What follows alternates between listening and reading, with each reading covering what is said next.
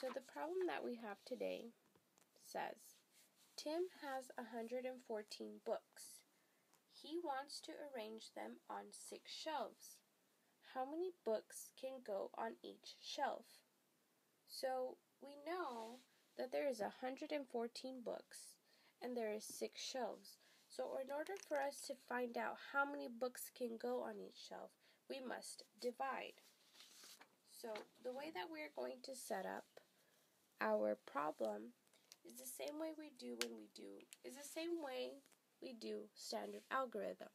So I'm going to do 114 divided by 6 shelves. So my first step, I must draw my line where we're gonna add our partial quotients on the right side. So off the top of my head, I don't know 114 divided by 6, but I know multiples of 6. So the biggest multiple of 6 that I know that is not bigger than 114 is 6 times 10.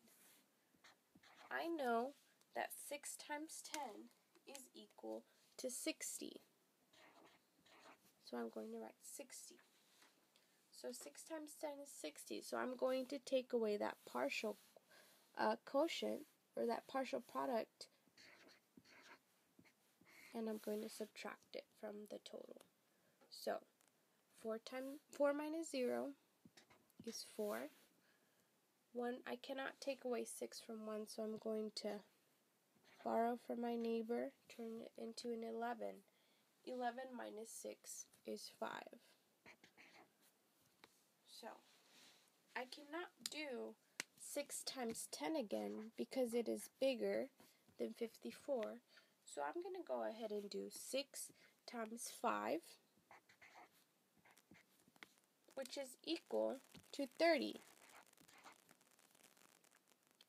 So now I'm going to take away my 30 from my total over here. 4 minus 0 is 4. 5 minus 3 is 2. So I am left with 24. So now I actually do know a multiple of 6 that's equal to 24. I know that 6 times 4 is 24. So I'm going to subtract my 24. 24 minus 24 is of course equal to 0. So now I am done because I got to 0. So now my next step to do, I have to add my partial quotients. So I have 10, 5, and 4. I'm going to add these. 0 plus 5 plus 4 is 9, and then 1, which makes it to be 19. So I'm going to put 19 up here, but I need to check my work. So by checking my work, I need to multiply my numbers here on the outside, which are 19 times 6. So I'm going to check. Okay, 19 times 6, 9 times 6, 54. I put my 4 and I carry my 5.